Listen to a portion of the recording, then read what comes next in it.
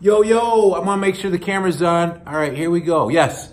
All right, so this video is in response to Jamie Smith. Jamie asked me, he's been following me for years, and I wanted to start answering questions of my supporters. What kind of split do I do? What body parts on what day? So I'm going to answer that to the best of my ability. It's a tough question in this video. And then I'm going to do my last set of rack pulls for deadlifts, for back.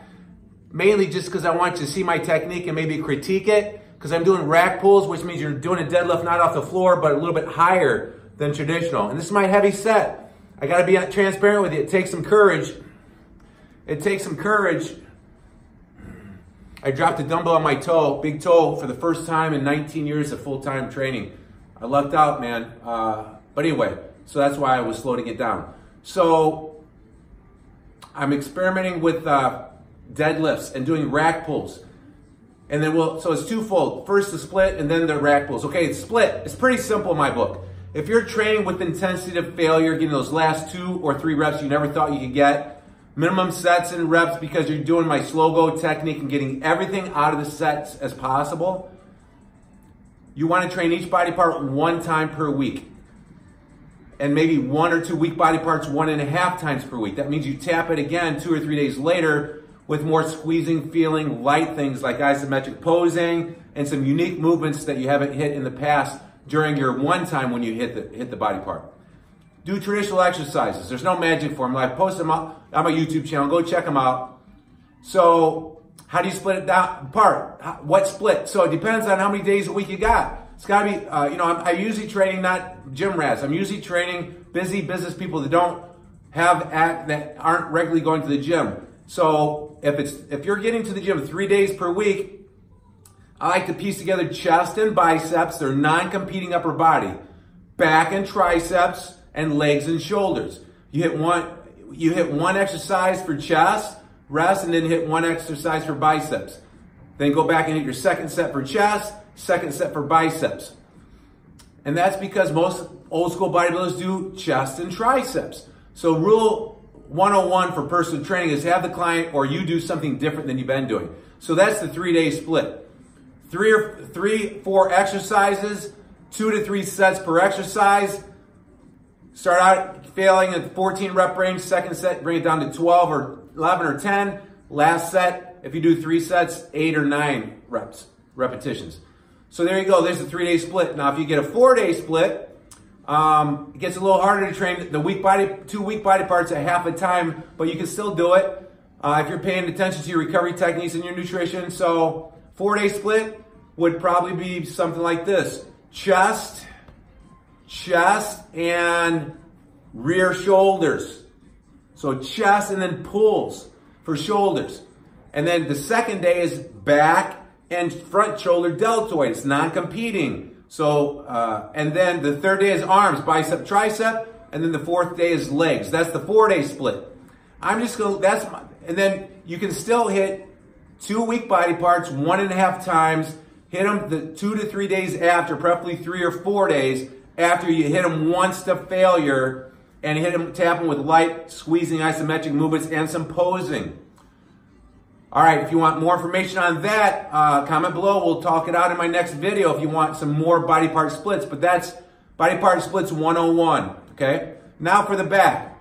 So I'm going to do 2 different variations. Set the bar all the way down, pause, recollect myself, and then drive up. Like I said, I'm going to back up. This is the heaviest set I've done in years because my full hip replacement surgery in February, but I'm coming along real well, recovering real good. So this is 3 plates.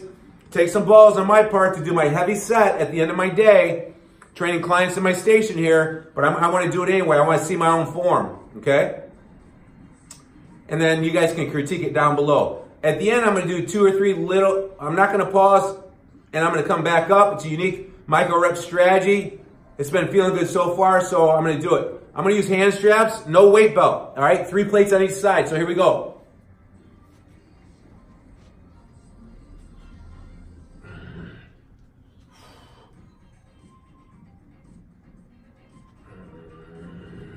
Just decompressing my vertebrae in my spine.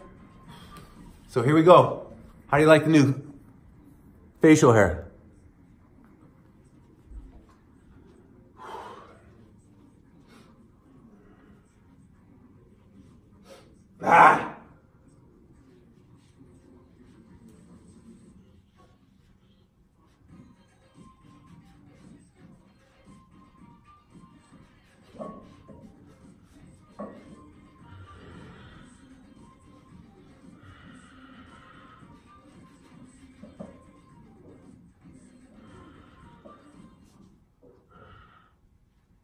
Here we go. Take the roundest out of the back for about 3 seconds. Big breath in, stiff arms, and then exhale out as you drive up. Ooh.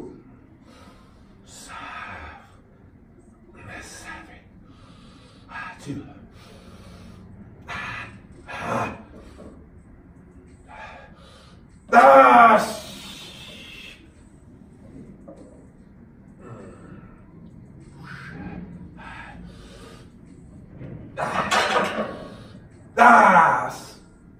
And it's 1.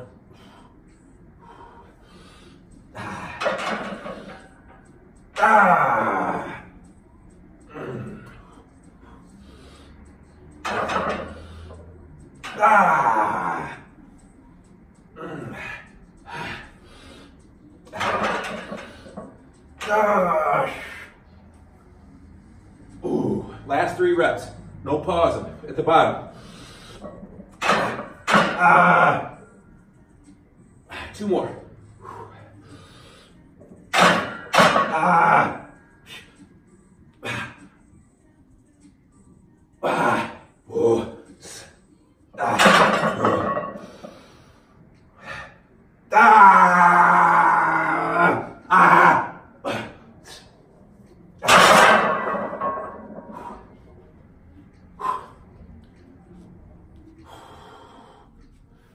Probably shouldn't have done that last rep, but you guys were putting pressure on me by watching, so I went for it.